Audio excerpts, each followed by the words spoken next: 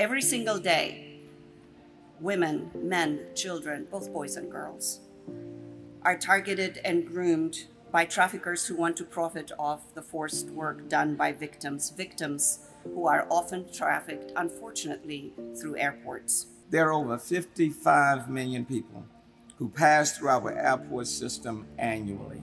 That makes our airports a critical part in raising awareness through the many communication touchpoints available. In line with the City of Houston's zero tolerance policy, Houston Airports is committed to fighting human trafficking. I am a survivor of sex trafficking. I would be flown out of Houston Intercontinental Airport. I would be flown out on a Friday, returned on a Sunday, and sitting in my seat at Taylor Ray Elementary Monday morning. So as an adult, looking back on my victimization, I try to imagine that 10-year-old child walking through an airport. She had just been repeatedly raped and photographed.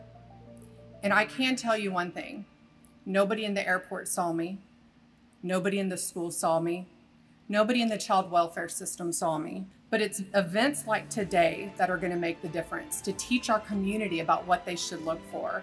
Because it is only through awareness, identification, and restorative services for victims that we can begin to heal from sex trafficking trauma. The Houston Airport System launched an anti-human trafficking campaign designed to raise awareness and change public perception.